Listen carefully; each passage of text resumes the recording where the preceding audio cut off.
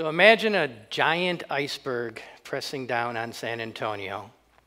That iceberg is diabesity, the combination of diabetes and obesity. This is a relatively new problem, but it's a very serious one, and it's a very, very big one. Like most icebergs, the most visible part is above the water, and in Bexar County, that's 150,000 diagnosed diabetics. Add to that 60,000 undiagnosed diabetics. They have the disease, but they don't know it. Put it together, that's 18% of the adult population has diabetes, 1 in 5 adults. Then the enormous part that's under the water, that's pre-diabetics, people who are likely to become diabetic, and those who are obese. Altogether, we're talking about 500,000 people in our county who are at risk for some very, very bad things. So diabetes, what is it? Because of lack of insulin or the resistance to insulin, diabetics are unable to process the sugar that they take in every day. And in childhood, diabetes comes on very suddenly, and the kids become deathly ill and would die unless they got insulin. In adults, however, it's very gradual, and it takes years for the ability to effectively produce insulin to be overwhelmed and exhausted by the huge amount of sugar that is currently in the American diet. And that is 80 pounds of extra sugar per person per year. Food is half of it, candy, cookies, ice cream, etc. And the other half is liquid sugar, soda, or other sugary drinks. This will be a surprise to some of you. In one bottle of, a large bottle of regular soda are 20 teaspoons of sugar. That's 100 grams. One soda per week, per day, for a week is 700 grams. That's 1.5 pounds of extra sugar per week. Now, why does this arithmetic matter? Well, there's 2 reasons. One is that for the last 30 years in the United States, we know that diabetes has doubled. And it's doubled in parallel with the doubling of our sugar consumption. And the other reason it matters is because today, in Bexar County, 64% of people drink soda every day. So, adult diabetics, awash in sugar, their vital organs wither away. Diabetics become blind because the blood supply to their eyes dries up. Their kidneys dry up and fail to work. Fingers, toes, feet become lifeless and have to be amputated. A typical story in San Antonio is a fairly young man, usually Hispanic. Let's say he works construction. He works long hours, very hard, and he feels fine. But then one day he gets a sore on his foot that doesn't heal, and after some delay, he goes to see a doctor. And he learns he's diabetic, and he has 2 toes amputated all in 1 week. 18 months later, he's had a few more amputations, and he can no longer walk, so he loses his construction job. And in 5 years, he's dead from complications of diabetes, and his family is on their own. And the tragedy is that most adult diabetes can be prevented. The very accurate blood tests that we use to diagnose diabetes can also be used to identify those people who are pre-diabetic and to monitor them so they don't become diabetic. That monitoring plus adequate diet and exercise is often enough. And when it isn't, we have many medicines that are very effective for delaying or even completely stopping the progression of the disease. For advanced diabetics, insulin in its many forms is very effective. But ironically, modern medicine with all of its high-tech tools hasn't even made a dent in this epidemic. In fact, it gets worse every year. And that's because two things are missing. And without those two things, modern medicine will continue to fail. And the first thing is community. People helping others and helping themselves be healthy. And there are many examples of this in San Antonio today.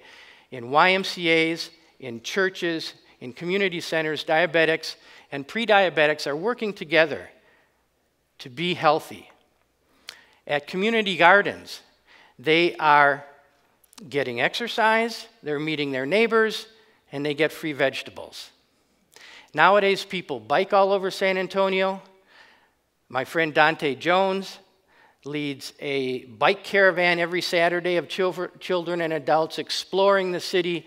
He's known as the Pied Piper of the West Side. Zumba, everybody loves Zumba. It's great exercise, but it's even better when you do it with a whole bunch of people in front of the Alamo at the start of Ciclovia. And 3 weeks ago, 70,000 people did that. I hope some of you were part of that. Somebody was. And neighborhood walking clubs, they get people of all ages out of their houses, physically active, socially active. And that's what community is. It's people helping others, helping themselves be healthy. And the second thing that's needed is political action. Those folks to stay healthy who like to walk around in their neighborhoods during the night, they might have to petition the city to fix the sidewalks or to get the wild dogs off the street. And that's political. Similarly, in Texas, when we speak up about the 6 million people who never get preventive health care because they don't have health insurance, that is political. And here in San Antonio, where we see the very close relationship between obesity and drinking soda every day, and we organize a campaign to get people to break that terrible habit, that is very political. Not because people don't get the connection, everybody does, but because it butts up against some very powerful forces. And that's what public health is all about.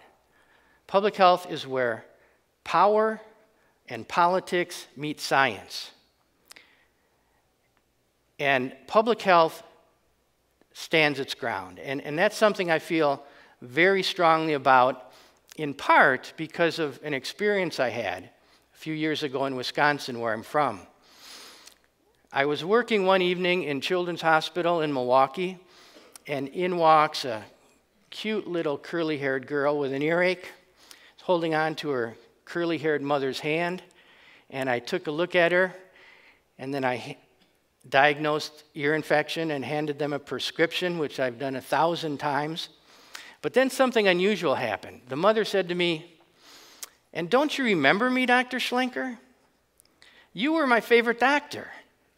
You saved my life." And slowly, I did remember a curly-haired teenager.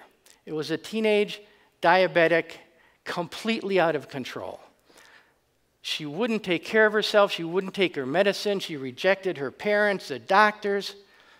And almost every month, she would be carried into the emergency room, dehydrated, sunken eyes, orange teeth, ketones on her breath, truly almost dead. And I did save her life. I think I saved her life 2 or 3 times. And so did the other doctors who were on call those nights when she would come in. And here she was 20 years later, even though none of us thought that she would survive to her 18th birthday. She grew up to be a beautiful, healthy woman with a beautiful, healthy daughter. And so, wasn't it lucky that we didn't give up on her on those long, cold Wisconsin nights on call? And wasn't it lucky she didn't give up on herself? So in the same way, we can't give up on the people of San Antonio. And we can, all of us, be part of the solution. We can be part of the community of support, start in your own neighborhood, but then also work for an entire city that is safer, more walkable, more bikeable, more connected, more inclusive, and be politically active. Coming up on November 15th, the Affordable Care Act insurance marketplace will be reopening. Try to find a friend or a family member or a neighbor who doesn't have health insurance and point them in the right direction. And more globally, very globally, what we're seeing from the beverage industry now is they would like us to friend somebody by sending them a bottle of soda with their name printed on it. Have you seen this? But a true friend, a real friend, would say, soda? No, thank you. This is our image from Metro Health. And that's not going to end obesity all by itself, and it's not going to do it tomorrow.